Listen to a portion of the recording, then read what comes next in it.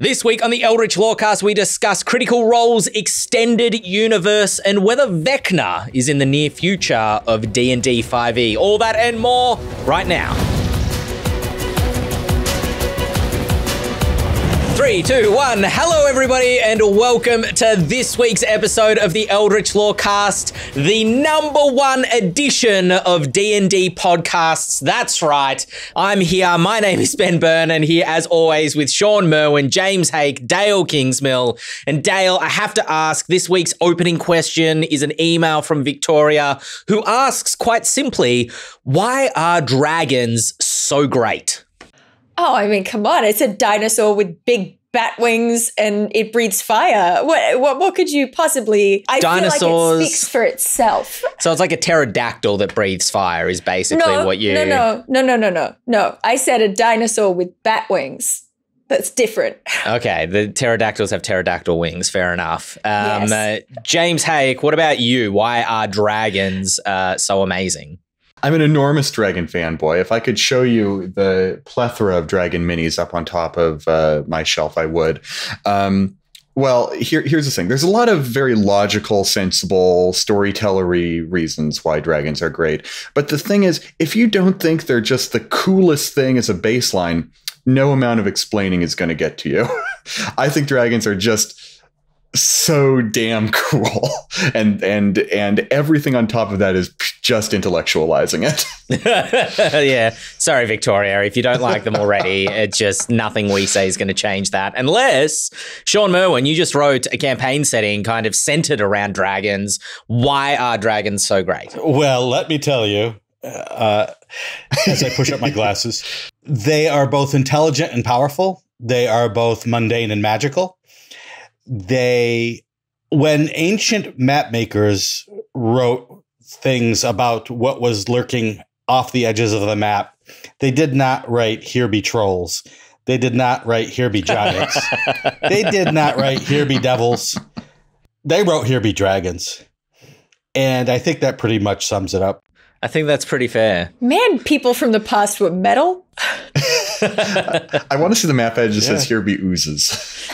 Can we get that? You don't want to go off that map edge. That map edge is... Yeah, exactly. Dragons are just awesome. I love the they do separate themselves in, as you were saying, Shawn, their intelligence, the fact that they are both kind of bestial and aggressive, but also they are incredibly smart. They're a massive fight that you can have, but also a massive intellectual conundrum. So you can kind of play them either way. Deal with riddles, Exactly. But I have a theory that in modern times, dragons kind of represent an anxiety around like mass destruction. This idea of like something you cannot possibly overcome, because Game of Thrones has shown us just how useless a man with a sword is against a dragon. You need a big archery thing. What are they called? A ballista. Big archery thing? Yeah, big archery thing. No, going with big archery thing. That's what I'm calling them from now on. The archery thing that requires 5 men to archer. Yeah, exactly. The 5-man bow. Not even a bow. An archery thing. At least I didn't go with a giant crossbow, as I have been known to do in the past. Anyway, kicking off this week's episode, we have a little bit of news that I grabbed from online, which I thought may excite Dael and James, I'm not sure, which is the Nine Eyes of Lucien, which is a Critical Role novel focused on the villain from Campaign 2. I believe this was the ultimate villain at the end. I didn't watch a lot of Campaign 2, so please enlighten me. Dael, are you excited for this book? I'm pretty hyped about it. I think that it's a cool idea to start branching into novels. They've already had the comics for a long time, so it makes sense as a narrative step. And I think that Lucien is a cool character to center it around. And there's a lot of, sort of untold regions in that story that I think leaves room for exciting, cool stuff. A lot of spaces kind of between sessions in the campaign, so to speak, or like, places they touch on. I believe, am I correct in saying that Marquette was somewhere that they visited in campaign 1, but it was sort of like dip the toe in and then leave, dip the toe back in and kind of leave. And it wasn't until the current campaign, season 3, that they've kind of really focused the campaign there. Again, you can tell I'm kind of like fumbling around for Critical Role facts, because I have only kept up with it in the periphery over the last couple of years. But the reason I'm kind of yeah, thank you. The reason I'm sort of interested in this is there's something about the history of Critical Role, and I mean the in-world history, the story of Vox Machina, the Mighty Nine, and now Bell's Hells, if I'm not mistaken, that there's a real epicness to the storytelling, to the feeling of like the Chromacon Dael. The Chroma Conclave. Thank you. Add it to the warm-up tongue twisters. A really epic feeling to the first encounter with the Briarwoods, which eventually kind of evolved into the ultimate confrontation with Vecna in campaign 1. And now I'm only just learning about Lucien as a character, and there is an epicness, this idea of kind of body swapping with Molly Mock Tea Leaf. And so I'm wondering, like, are these novels, are the graphic novels, I know they've done the Origin series with the Origins of Vox Machina, and I believe they've got a couple for the Mighty Nine as well. Are they good entry points for people that didn't see the campaigns? Are they good entry points for people who maybe saw the Legends of Vox Machina and kind of want to know more about what that world is like? The graphic novels are great. Vox Machina Origins are the only ones that I've read, but they're fantastic. And the reason why they're so great, I think, is because they tackle unseen territory.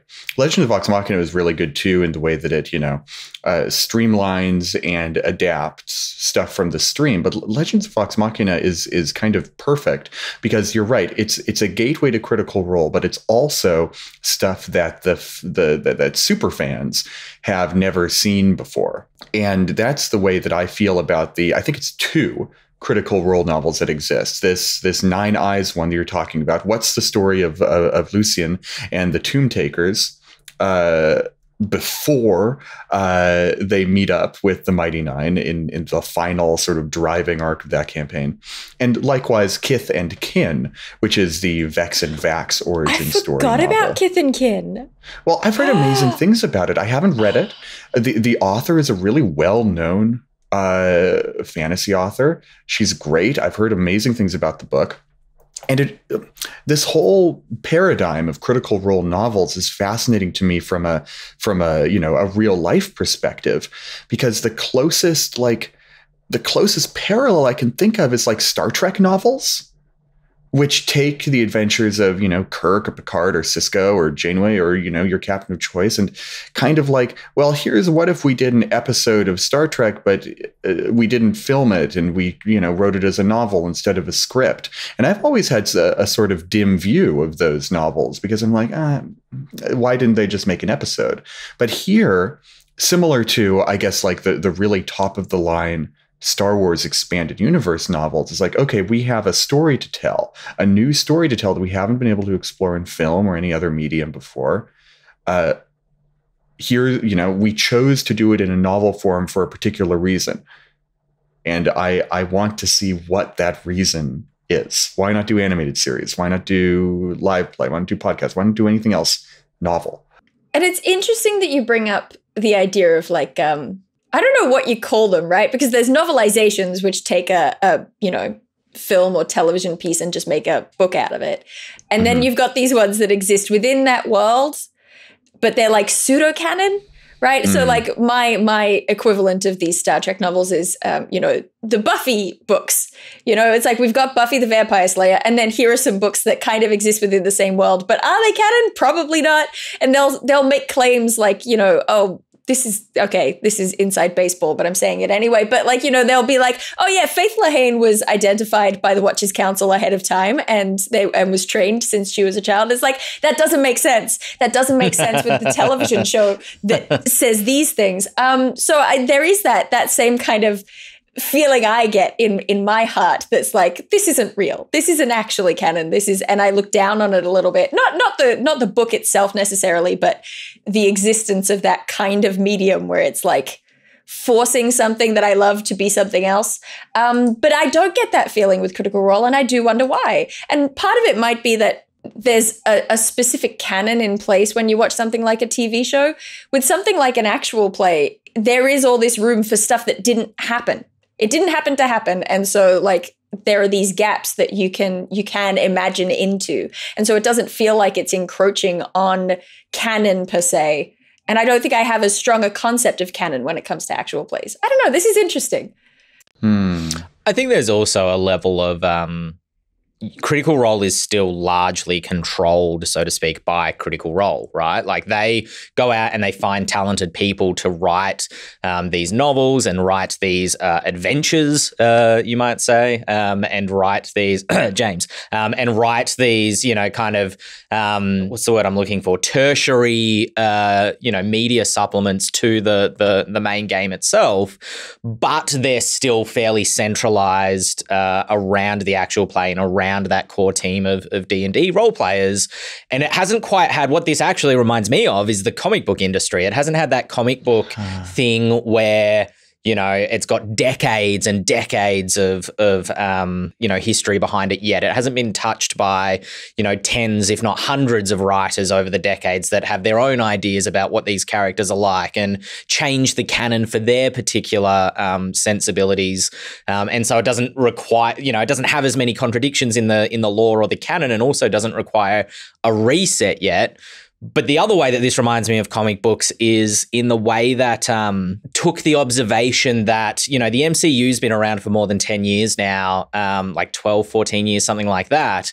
And the comic books have continued to release. And there are movies and TV series that are being made now that were comic books after the start of the MCU, right? We think of the MCU is reaching far back into the back history of comics and bringing back these classical stories. But the theory being put forward is that the comic books are now proving grounds for what will get turned into movies. They kind of test characters, see if they're popular in the comic books, and then if they, do well enough, if they sell enough copies, they're like, great, let's spin this out into a movie, a TV show, whatever it happens to be. And I kind of wonder if Critical Role is in that space now where they get to try things and test things in the actual play and then pick the best parts or the parts that kind of strike a chord with the community and spin those out into books, comic books, TV shows, whatever it happens to be. Is there a way to say probably in a way that isn't like cynical? Like, I don't think there's the thing about Critical Role is that when they bring people on to do their, tertiary products, their books and comic books and stuff like that. I mean, speaking as one of them, the minds behind Critical Role, they're not just, farming out content to someone who has a good resume or a good community connection. They're generally people who these creative people already have a good relationship with and trust to get the job done. I mean, Matt kept bringing me on for RPG books because kind of by circumstance, we worked on an RPG book together once when Critical Role was little. And, and I didn't disappear into the shadows after that. I kept doing stuff. He works with, what's her name? Jody Hauser, I think, the comic writer, because they met in LA and they had professional connections together. They're not just like, and they're pals, right? Matt and I have hung out. He and Jody have hung out. And moreover, the cast of Critical Role are still in leading positions in the company. Travis is the CEO, et cetera, et cetera. So when they have a story to tell, there's a personal investment as well, instead of just a sort of business investment, which is how you get these very sort of cynical feeling deals. Like, Stan Lee has passed. Stan Lee is not calling the creative shots of Marvel anymore. It's, well, I hardly hazard a guess. Kevin Feige, I guess, but there's so many layers of Disney business obfuscation that's going on in the creative process there. I feel sort of cynical when it comes to why they're doing what they're doing. I don't feel that cynicism with Critical Role. Sure, that's fair enough. And I don't mean to make the comparison in a cynical way of like Critical Role are turning into a business, because you can see that they're just trying things, like I haven't been keeping up with the latest kind of actual play miniseries that they're doing with Brennan DMing and diving way back into the past. It's so good. What about, like, how is that different? I'm curious to know, because Brennan obviously is very famous for Dimension 20 and the kind of madcap style D&D that tends to be, or at least the impression from what I've seen of it. How does his style kind of translate into a Critical Role actual play? What are you enjoying about it, James? There are two aspects to it, and one of which is the lore nerd aspect. The Calamity is just such a very rich place to mine the Critical Role lore and to add complexity to its story. Up until now, it's been a very black and white narrative, and like that's narrative that I've run with, because that's the narrative we recall in the modern history of Exandria. But there's some very Critical Role-ish shades of gray being sort of painted into the landscape now that we're actually seeing it firsthand. We're not rewriting history, but we're adding nuance to it, and I think that's very fun. Second of all, Brennan, the DM, and Lou, one of the players, add some of that Dimension 20 texture to the show, and Dimension 20 is incredible. Fantasy High is literally one of my favorite D&D actual plays ever. Like, it's up there with Critical Role Campaign 1, with Taz Balance, with those two.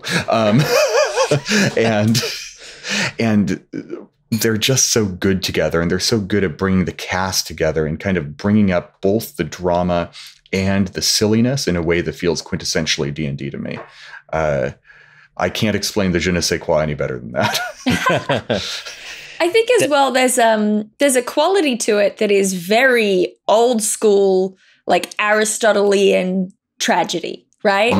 Because we know that this isn't going to end well. So we get to see this, like, I mean, apology. This is just for you who haven't seen any of it. You start out with this very high tech. Well, we're dealing with basically an apocalypse, right? So you end up with this very like high level, high magic, glorious place. And you know that there's a fall coming. You know that it's coming. That's one of the quintessential tragic elements, is that it has to contain a reversal of fortune, is what Aristotle said. And then you've got, this evoking through pity and fear, the purging of these negative emotions, right? You want to, that the tragic end is coming, but you still want to watch it. You still want to see how it happens. And it adds this beautiful, like James was saying, this depth to the whole scenario. And a key thing for Greek tragic theater that I've always been interested in is this idea that it's telling the story of what would have happened. So it's not necessarily laying down in absolute concrete, like stone, this is the absolute truth of the story. It's saying, hey, remember that story of the Calamity? This is like what might have happened in that situation, which I find it all feels very sort of arty and flowy to me in a way that I like. So it's just like the Star Wars prequels, is what you're telling me. Just like them. Exactly. That's a good way to think of the Star Wars prequels. Speaking of Greek tragedies. Cool. Well, where am I? The Nine Eyes of Ben, the Nine Eyes of Lucien. Yes, I know it's very Ben, cold here and raining. I'm still half asleep. That's why. It's 2022, Ben. Help me. We're a little silly today. We're a little silly every week. Let's not give ourselves any credit. The Nine Eyes of Lucien is coming out later this year. It's by Madeleine Roux. I hope I'm pronouncing that name correctly. Is the author behind it. So check it out, especially if you're a Critical Role fan and if you're not a Critical Role fan, because as I mentioned, I'm kind of tempted to dive in and use this as my entry into that story, or, you know, the graphic novels and novels in general. This week we had a question come in from Derek. Derek talking about the giant unearthed arcana, what that may bode for the future of giants in the Forgotten Realms and D&D at large, and additionally touching on how Volo's Guide to Monsters is... I don't know. It's kind of unclear to me whether, like, if Wizards said that Volo's Guide to Monsters is, like, no longer canon in terms of the lore that's inside that book still. We've brought up canon in a D&D podcast. It's going to get real wibbly wobbly from here. Yeah, did they say that? Did they say that outright? No, not that I've seen. I feel like that's a sort of conjecture that has been jumping around. Yeah. For the sake of Derek's question, kind of wondering if giants will get a new lore dump in a future book, if the Unearthed Arcana kind of hints at that. And then spinning off from there, another fun part of their question I thought was interesting was what other creature types deserve a Fizzbands style book that's kind of centered quite heavily on a specific type of creature. Shawn, what do you feel the future of giants is if you just had to speculate wildly and with no regard? I would definitely buy. I would buy giants. You heard it from Shawn Merwin first. Is this thing on? No, I think that it would. I'm trying to balance out business-wise how much more Wizards can get in before the new version, and the question that comes to my mind is, what else could they do? Now, giants coming up in the Unearthed Arcana makes sense that maybe something giant themed would be out there. And I'm running through my mind of all the settings that they haven't done yet. Are giants a big part of those? And I don't think so. I think they could definitely do a giants book. I can't imagine that it would have the sort of gravitas that the Dragons book did for reasons that we've already talked about. However, what could get its own book and a type of monster that might deserve it would be Undead. Because while we have Van Richten's Guide, every edition of D&D has had the Draconomicon kind of book and the Necronomicon kind of book. And so that's a book that is sitting out there. There haven't been a lot of Undead featured player options. You know, we haven't seen a big run on Revenants or sort of those sorts of monsters, which something like the Grim Hollow book does a great job of letting you play something turning into a lich, something turning into a ghoul, something turning into those sorts of things. So that area officially is still open from a Wizard's point of view. So that's something I could see them moving in that direction. Giants, I have a feeling if we do get more giant material, it will probably be part of something else, not just the big book of giants. I did notice just on that quickly that in Mordenkainen Presents his monsters, and they're all together, that the player options didn't feature the ones that were in Van Richten's. So there was no dump here. There was no Revenant, correct me if I'm wrong, in that book, which I thought was quite interesting because Wild Beyond the Witchlight, I'm pretty sure was after Van Richten's to my memory. I could be wrong about that. Please correct me at any time. So it's not like it was like, oh, well, Van Richten's was so recent we don't want to reprint those, because the Wild Beyond the Witchlight races were in Mordenkainen Presents. So you might be onto something there, just into, again, wild speculation, but just in terms of those Gothic races being left out of Mordenkainen's. Huh. That's really interesting. James, would you go for an Undead book? Does that sound like something that would interest you? Oh, hell yeah. Undead are awesome. They're not as awesome as dragons, but they're awesome. They're, you get cool stuff when you put them together. Undead dragons are pretty awesome. No, I mean, it feels like there are a lot of types of D&D monsters that, or monster types, I should say, that lend themselves to a really broad swath of different creatures. There are so many different types of demons and fiends, for example, that you can create because they have that kind of lore that binds them all together. And yet, when it comes to undead, it feels like for all of the love they get, there's really only like 3 types of undead, right? There's the posh aristocrat, there's the specter, and there's the shambling ghoul with or without flesh, right? And everything's kind of a variation on those 3. I'm open to, a 4th or a 5th being added in there because I probably didn't think of it all, but it's remarkable how much mileage you can get out of just kind of riffing on those 3 types of undead. And despite it all, we love it. we eat all that up, right? Grim Hollow is full of it. Full of different types of undead that are really just different kinds of skeletons. And like, that doesn't seem to be a problem. It's not a problem for me to write it. It's not a problem for other people to read it. It's great. And I'm sure Wizards will be happy to get that kind of mileage out of undead again. Undead represent a fascination, obviously, with death and the sort of, how people feel about death in general. Well, they represent a lot of things.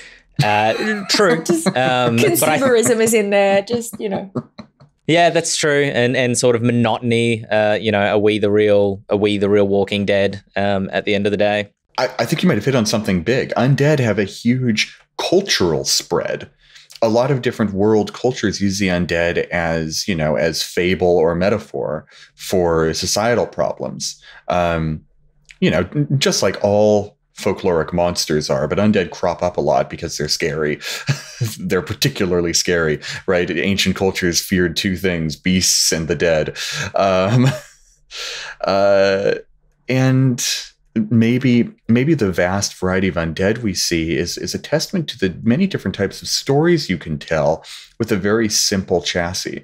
This is a dead thing, and it represents something that we don't like to think about. Well, I talked in a video recently about how dragon lore has really codified into this idea of a giant lizard with 4 legs that breathes fire, right? And it, vampire lore to a large degree has done the same thing through Dracula, where it's codified into a European gentleman with a widow's peak who swills blood in a wine glass. But those codifications are only relatively modern, and I think that dragons in one respect or another kind of crop up throughout different mythologies as well. I drew a parallel between, I'd be interested to see if Dael nods her head or shakes her head vigorously, between the dragon and the chimera, because in modern D&D we kind of consider the chimera. Yeah, good reaction. I was trying for my best Ben folds his arms impression. Well, the chimera, it's an amalgam of different creatures, but it's also a monster that ultimately breathes fire, and its only weakness is when Bellerophon uses that hunk of lead to kind of choke it when its own fire melts the lead, which reminds me of Fafnir only having a specific weakness as well, being that the underside of his belly needs to be pierced, and he's, basically immune everywhere else. And so the kind of what defines a dragon that I came to was the idea of this mythical monster that doesn't even necessarily breathe fire, but is something that is savage, nigh indestructible, and that this modern concept that if it's got 2 legs, it's a wyvern, and if it's got no wings, then is crap. That's, it came from somewhere, but it's not a solid codification that is required. The point that I'm coming back around to is that undead haven't quite suffered that. They haven't been coded into a single thing, because ghouls and specters are quite distinct from each other, and I think represent different Although people anxieties. have tried to codify zombies. No, I think you're right. And the arm crossing was literally just me pondering, because the chimera is an interesting pick because it is not a dragon as far as the mythology is concerned, but it is part dragon. So it's, people often go with part snake, but it was part dragon. And that's why it could breathe fire as well, which is interesting because dragons in Greek mythology do not typically breathe fire. Dragons in Greek mythology are often, a big snake, for example. Sometimes they'll have legs, sometimes they won't. We talk about python, which, has become the word for a really big snake. Python was the name of a dragon from Greek mythology. So you get a particularly bizarre spread of big, scary reptiles who are dragons in Greek myth. But we do have this sort of codification of the European dragon, as it's kind of come to be called, which is, a very Welsh concept, because even other British dragons don't all look the same. But that four-legged, winged beast that breathes fire is, it's the Welsh flag. It's the white and the red dragon that Merlin found fighting under the castle, right? Like, it's got this sort of basis in Arthurian legend, and it has become the thing. And I think that people have tried to do that with zombies, like I was saying, but even then, it's not set the same way that we are used to seeing. This all pulls back to Tolkien's soup that I was talking about the other day as well. There are some ingredients that go in that are just stronger. But, zombies, we try to talk about, they shuffle about, and if they bite you, you get infected. But is that, like, if you think about codifying texts like Night of the Living Dead, that wasn't about getting bitten, it was about being killed. Anyone who died came back to life, and that's how the zombies were happening. And then you get stories where it becomes about the bite, and then you get stories where they can run, and all of those texts are incredibly, central to our modern understanding of zombies. I was going to say earlier that it is interesting with the giants, just to remember what the question was for a second. With giants, it's interesting to have this kind of teaser that maybe we're getting giant content coming up when we know we've already got the giant adventure. Yeah. They're probably not doing another adventure story about giants. We can probably safely say that. But it is interesting that we don't really have an official adventure that is kind of centered on, I was about to say centered on undead. We do have Strahd. Well, but that's true. Again, vampires are kind of like a separate class, right? Of undead. It doesn't. What about, we've got the fancy because they have this sort of satanic undertone to them, right? The original Dracula, he wasn't so much undead. He was the undead. I think we get the word the undead from Dracula, but it wasn't like he was a reanimated corpse. It was like he made a deal with the devil and gained immortality through that way. Yeah. So they do feel somewhat removed from our other zombies and ghosts. Yeah, whereas I'd love to see an adventure path that was about zombies. Give me a zombie apocalypse to play through. It feels less trite in 2022 than it did in 2012, doesn't it? Feels like we kind of got it out of our system and we're fresh again. Yeah, with all the mythology talk that we've had, I think it's important to sort of look at the business side of things, sadly. Yes, because books sell the best? The books that sell the best are the ones that have content that players can use to make their characters. And so if you look at what can we get from that, there is, like I said before, a lot of untapped potential for necromancy sorts of classes and spells and magic. And, that sort of turning spectral and doing ghost things and playing with that. And there's just a lot of still a lot of content that we've seen before that has not been 5th editionized yet. That makes me think that no matter what we see, it's got to be a little bit in that direction. Shawn, you've made me wonder. We're surely getting a Vecna adventure soon, aren't we? Sure, there's got to be Stranger one Things. Come on. There was a big statue that came out. We're pretty certain he's going to be the big bad of the D&D movie that Warner's is producing. And it would fit in with, a player's options reprint of Necromancy and the Undead. It seems like all roads are converging on Vecna in the near future. Marketing wise, to be able to just put a book up on the shelf that says Vecna's Guide to Undead, and people who have no idea what D&D is, but they walk past having watched Stranger Things, going, "Oh, I want that." It says Vecna on it, and that's marketing genius right there.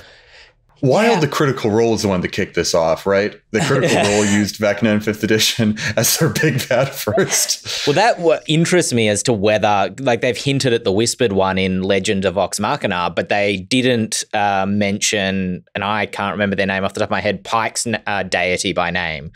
They became the Everlight instead. And I know there's a Pathfinder kind of. Is that what you were going to say, Dael? It's kind of because that deity comes from Pathfinder? Intellectual property of a different company. Okay. Well, and I mean, they didn't say Vecna in Critical Role. They said no, exactly. One. Yeah. So they're dodging the IP that, inspired them left and right. Yeah. But I mean, good call. Yeah. It's the right move. It's the only move, really. Is there risk of like brand confusion with, I mean, I know it's all the same company, but like with Stranger Things being so ubiquitous, a lot of people who don't know what a Mind Flayer is, but they know the Mind Flayer from Stranger Things, or I think this is more so for the Demogorgon. When you say Demogorgon, I think even if you Google Demogorgon, I could be wrong, maybe it depends on where you are in the world, but it brings up the Stranger Things Demogorgon more than it brings up the D&D monster Demogorgon.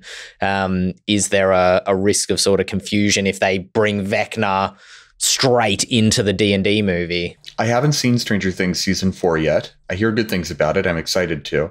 It seems like Vecna in Stranger Things is stylistically, at least, aesthetically, at least, much more in line with D&D's Vecna than Demogorgon was. This Vecna seems like he's a humanoid. He's, horrific and zombie-ish and undead looking, as opposed to, Demogorgon in D&D is this many tentacled, two-headed, gigantic ape, whereas Stranger Things is a flower-headed guy. I kind of like the Stranger Things Demogorgon more, to be honest. But I think the possibility for brand confusion is a little lower than before. Also, it's part of the grand fantasy tabletop RPG tradition to just take the name of a monster and just make it look however the hell you want. Who cares about the mythology of kobolds? It's fine. We like the name. We're taking it. You know what makes people feel a lot better about brand confusion? Lots of money. That's fair. That's true as well. I will virtually put money on Vecna not being the big bad of this D&D movie, but some line at the end of the movie that says like, they have defended the city well. To fight them is to court doom. And then Vecna like turns to the camera with one missing eye and just kind of gives a bit of a grin. Fade to black. Yeah, basically just exactly Thanos at the end of the first Avengers film. Yeah. Yeah. I'll do it myself. But with a 6-fingered hand. Yeah. He lifts up a stump. He's just like, damn. Well, that Vecna statue that they came out with really does have an Infinity Gauntlet on, doesn't he? Got the gems on the knuckles, got the gem in the middle. I mean, it's hilarious how closely it resembles the Infinity Gauntlet. It's in the cultural consciousness now. They can't escape it. It's in the soup. I know, yeah. Shawn, what would you anticipate seeing in a hypothetical kind of like Necronomicon style Book of the Dead? Just new races or ability to build your character as an undead character. If they're going away from a strict, race equals these abilities, do that. New spells, new subclasses everywhere. Undead monk, undead druid. We could go on for days. It would not be hard to imagine lots and lots of new player content. In fact, many people have already imagined it, as we've said before, and created it. So it's a ripe field of zombies. That's a horrifying image, but now it's in my brain. A ripe field of zombies. It's in the soup. Yes. Yes. Dael, is there a type of type of monster that you would like to see, even if you anticipate it would come along or not, that kind of focuses on a specific creature type? See, now I've got undead on the brain. I do think that is a good answer. Call your doctor if you have undead on the brain. Because I want to. Well, I mean, if you've got undead on the brain, you're a gunner. So, if I really like the concept of aberrations. I really, really do. But I frequently come up against being like, I don't want them to work like that. Like if I see an aberration within the monster manual, I'm always like, I'll just redo it to be how I wish it was. So I want to answer that I want to see more aberration content, but I want to see it my way, not the way that I suspect it would end up being. Oh, it's because aberrations lack that mythology in real life that we can't agree. So, that's exactly the point. And something like Beholders is something that we can get behind as a mythology among D&D players, not in the larger world, but we can get behind it, but that's limited. That's very limited. Yeah. And how far can we go, with just one book? And what sort of player content can we make with that? It's tougher. And also, I mean, I will just say that the Beholders is exactly how I know that I'm like in the absolute minority when it comes to aberrations, because I am not a fan of Beholders as they exist. I have my complete own rework of Beholders that I'm like, yes, that is what I want from my aberrations. And that's only for me and the poor players who I inflicted upon. But the thing that's in my head, that's what I would love to see more of. Speaking of Lucien from Critical Role, I mean, spoiler alert for the end of campaign 2, but Matt made a beholder into a humanoid being that was covered in, eldritch eyes from communing with a city trapped in another plane. That was, sort of becoming this psychic blob of wrathful spirits. And so he went and, made a Final Fantasy boss out of the concept of a beholder and the mechanics of a beholder. And a lot of people really loved it. Everyone does aberrations their own way, even the iconic beholder. And you know what I think is at the center of it, right? I really like the design of the aberrant mind sorcerer, right? Because the sorcerer as a class has this kind of central conceit that it's like you got your magic from somewhere. It was something that was imbued within you, right? And I think the aberrant mind sorcerer, for me, more than any of the other subclasses, really goes, you got it from some, like you were near a beholder or something, and now you're just weird. You're just one of those days. Yeah. And I really like that sort of, I like that idea of this otherworldly thing, this alien thing that just like is so different from you and your world that it changes you on a base level. And so I like my aberrations to kind of spring from that kind of concept, rather than just being, I don't like Xanathar. That's what I'm getting at. I think I'm with you, Dael, in that minority, although I don't know that minority is quite as small as you're making it out to be. Because while Shawn's correct, there's not like centuries of mythology to draw upon. There is about a century of mythology and different authors writing in that mythos style, where we get the idea, I think, of a lot of our modern conceptions of aberrant creatures. And the way that I like to use aberrations, the way that I ran Beholders once, Mind Flayers, was I was running it like a gothic dark fantasy campaign. It was barely gothic. It was sort of more just, like Witcher-esque, like, everything kind of sucks. It's muddy and it rains all the time. There's our Witcher for today. And there's, and there's a monster in the woods. But it was sort of, this really, really low fantasy style game, and the party went and started investigating this tower, which had a bit of a reputation. And as they get in there and they start pulling back the layers, it's not like they walked in the front door and it was like, bam, Mind Flayer. Like the architecture has like a face with tentacles coming up. Like it was a very slow reveal that these were the things that were haunting this tower. And in fact, the first time they didn't see the monster. They didn't know what was going on. They had a couple of clues. They'd run into some sort of weird encounters. And then an NPC that was slightly mad inside the tower said, I don't know what these things are, but I've taken to calling them Mind Flayers. And half the party knew what a Mind Flayer was, and half the party, as in the players, I should say, had no idea what a Mind Flayer was. And so there was like chef kiss like sense of doom at the table as half the players went, oh no, and half the players went, what is it, what's going on? And that's like that's the flavor that you want for aberrations, of like fear, but you don't even know what it is you're afraid of yet, you know? And I agree. That's what I would want to see, a really dark fantasy, gothic isn't the right word for it, but almost like gothic style aberration book where the more you see the monster, the more horrified you become, but you shouldn't see it much. Is that where I'm going with that? Yes. Yeah. Yes. As soon as you put like a beholder mob boss or a mind flayer bartender, it just destroys all. I'm with you, and I feel bad, and everyone else is free to enjoy that, and I'm happy that you enjoy that. Enjoy your Waterdeep. Enjoy it. But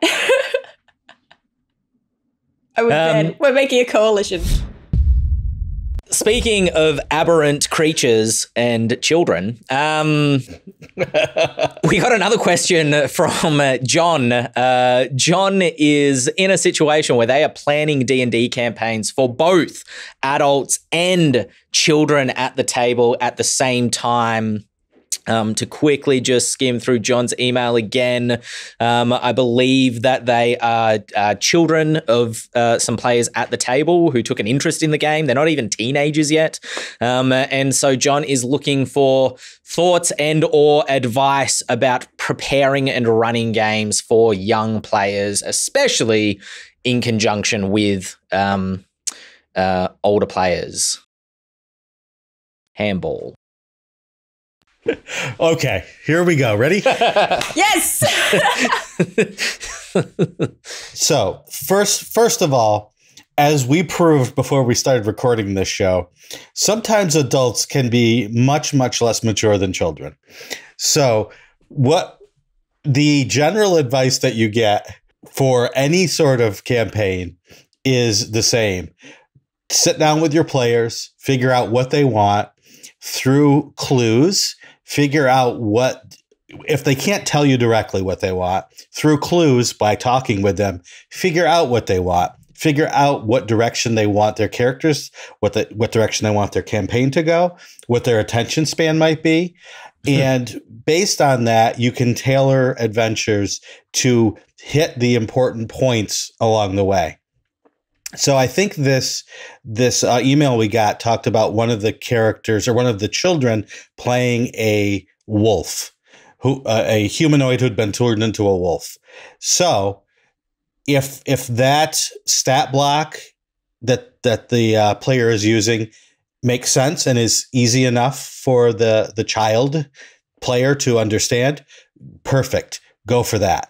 I have given adult players monster stat blocks that are very simple, but to teach them basics of the game before we get into character creation. So, that's a great move. Generally, be aware more than adult and child, unless you're talking about the maturity level of the content, which is a whole different discussion. But just be aware of, the level of understanding of your players and work to meet that and maybe even exceed it a tiny bit, which is part of teaching the game and teaching, how to play. But always be ready to adjust based on what you actually see once play starts. That's the simplest version of how I could do that. I think John's situation where he gave one of the children, a character stuck in direwolf form was actually very elegant, and I quite like that because it, as you said, Shawn, doesn't overburden the child player too much. But I actually like what you said as well in terms of something else that I'm going to pull out of there and maybe use in future myself is teaching people the game, not with a character sheet, but with a stat block first, just so they get the idea of the basics of attack and, D20 dice and all that sort of jazz first. Dael, have you played with many young people? Nope. I'm useless. I'm useless in this regard. All I can think is that you'd want to ideally maximize dice rolling because dice rolling is fun, right? Like I've played a lot of board games with kids, and the like common thread in which games they like to play the most was like they loved like King of Tokyo, right? Where you just get to roll a ton of dice, boom, and like scatter, look at all the like stuff on the dice. What did I get? Oh, cool, right? Maximize dice rolling, but somehow at the same time minimize maths. That's like, I don't know how you do that. But those two things do seem like a good idea for kids and adults. Like, if I was just now learning to play D&D, I think I would like both of those things also.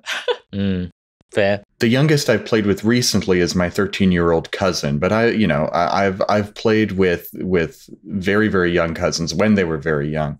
And in hindsight, I think what I could have done better when I was playing with them when they were a very young age, that I didn't have the wherewithal to employ when I was a teenager myself playing with them, was use concepts that the kids are already familiar with, right?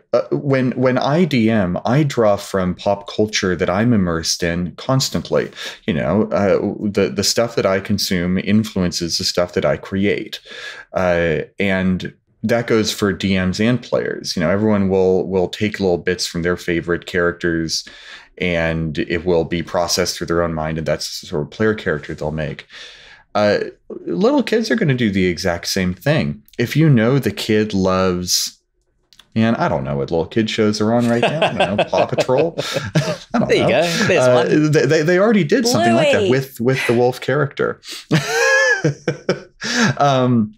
The DM just then has to, work within the bounds of what is reasonable for the kid to not just understand, but also have an affinity for. And if they want to learn, learning is a sort of N+1 situation, right? You don't want to go, just within the bounds of what they know, but you don't want to go so far outside the bounds of what they know that it is sort of, paralyzing. You want to go just beyond what they know, expand their horizons just enough that it will still fit within their schema, their mental model of the world. Just a little bit more. And, that works for everything. It works for language. It works for math. It works for D&D also. I went to a game store to run 4th edition D&D Encounters, which was a program that 4th edition had every Wednesday night. Game stores around the world, you could play for an hour and a half. And I had been running it at this game store, and we were having a great time. And then I wrote one season of D&D Encounters, and the adults at the game store were very, oh my gosh, we're going to get to play with the author. And a table of kids showed up the first week going, we want to play. This was probably between the ages of 8 and 12, I would guess. And so I thought, well, we had 2 or 3 tables, and I said to the other DMs, I will take the kids table. And so I did. And this was a very sort of dark, war-torn, dramatic story. I didn't run anything that I had written the whole time. It was completely, we made up, we did our own.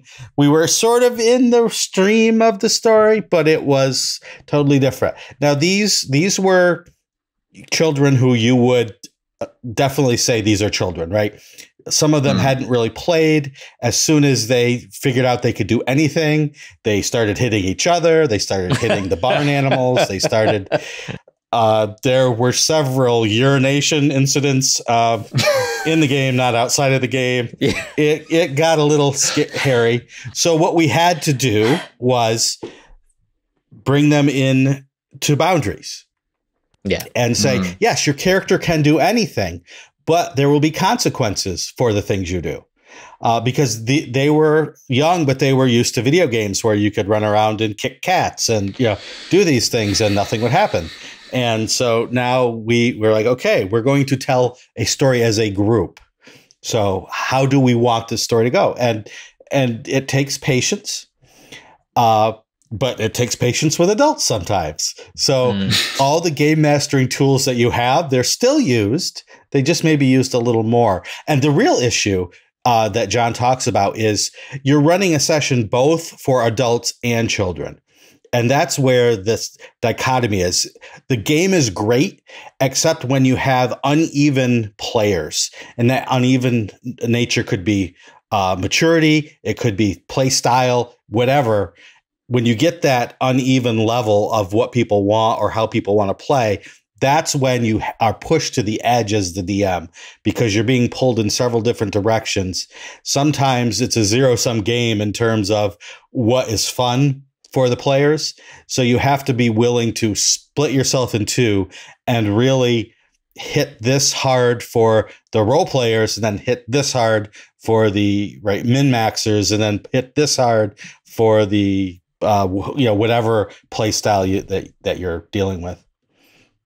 You know what grown-ups and kids will both enjoy? Fighting a dragon, because dragons are cool. Yes. Yes. Ben, you ran for kids Full recently, circle. didn't you?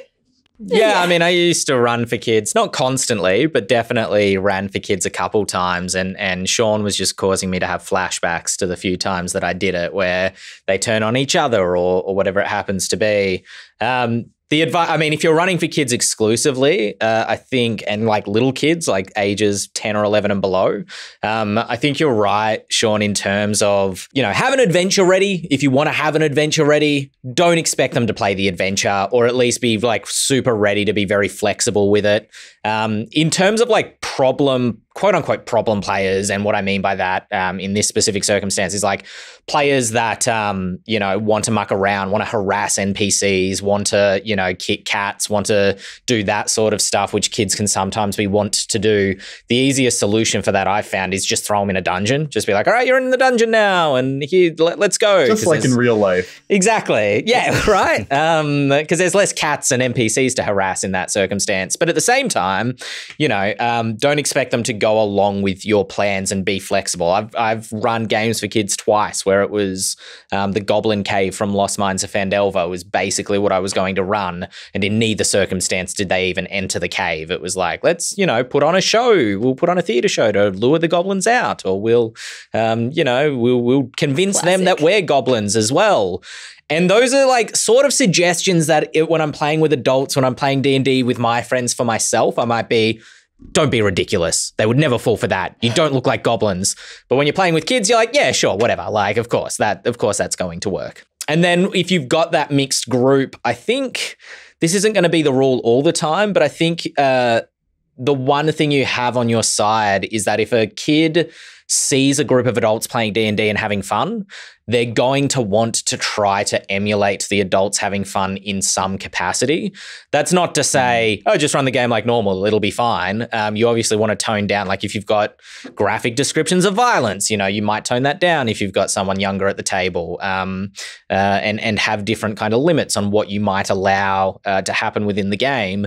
But they might be a bit more willing to kind of come on the adventure that the adults are going on, and they can kind of, pop in and throwing them into a combat so that there's a very designated moment for the child to take an action and have a moment in spotlight is a good idea in terms of ensuring that everybody gets a turn. I think that brings up a topic that it's not just the GM that needs to accommodate the kids, it's the other players too. The other players need to be ready for complete session derailment, just in the way that the GM is too. And you can interpret that to be kind of what you want it to mean. Be ready for complete session derailment might mean be prepared to go along with it. But it also might mean be prepared to, also kind of parent the kid as well and bring things back on track and kind of adapt to, well, is this kid throwing a fit because they didn't get the complete session derailment they want? They didn't get to do what they want. What do you do in that scenario? And, I'm not a parent and I don't feel equipped to answer that question. But hopefully if you're the kind of person who is asking that question, you have a parent in your life, or you are a parent yourself, and you can find some good parenting answers to something like that. There was one session I remember, it was at a bar, so it was in a public space, and somebody had brought their son along to play, had heard there was a Dungeons and Dragons event going on, and the kid sat at the table, had obviously done a bit of reading beforehand with a big smile on his face, and he said, "I have a Vorpal sword." And I'm like, no, you don't, but let's see how the night goes. And then, every oh, what would you want to do in this situation was, oh, I find a Vorpal sword on the ground and cut his head off. Like this, he was just obsessed with getting a Vorpal sword. And so the compromise we came to was eventually I said, oh, you see there's a chest in the corner of this room. And he goes over and opens the chest, and I'm like, and there's a sword inside. And it was maybe a +1 weapon, like it was not a Vorpal sword, so to speak. But what do you call this weapon? It's a Vorpal sword. Perfect. It's a Vorpal sword, so you don't let them derail. You don't let them kind of completely go off in their own direction. If you've got other adults at the table you need to accommodate for, but you give them something, that kind of, if they're telling you what their fun is, I want a Vorpal sword, I want to, do X, Y, Z, you can kind of find that compromise. What can you give them in the session that makes them feel like their participation is being rewarded, so to speak? Speaking of participation, we have participated in this podcast for long enough for this week. So we will be back next week, as every week. If you've enjoyed the podcast, feel free to keep the conversation going over on Twitter. Our handles are just below our names. You can also leave a comment or email us, podcast@ghostfiregaming.com, much like Victoria, John, and Derek did. We love those emails. We love getting questions because it makes my job easy because I don't have to think of topics. So please send through your questions and we will answer them diligently. Otherwise, spread the word of the Eldritch Lorecast because we will be back next week as every week. I've been Ben Byrne here with Dael Kingsmill, James Hake, Shawn Merwin. Until next time.